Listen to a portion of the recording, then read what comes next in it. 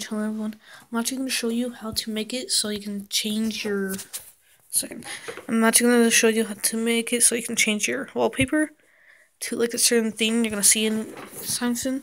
So you want to go to your settings first.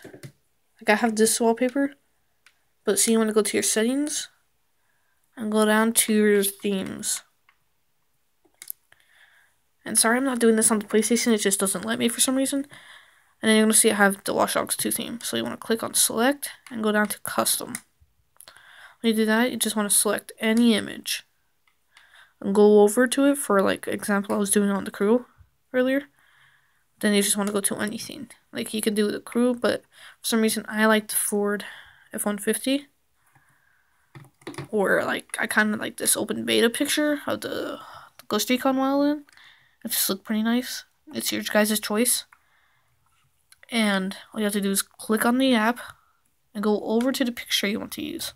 You want to click on it, and you can click on select color to make it look a little better. Like if you want to match it with something.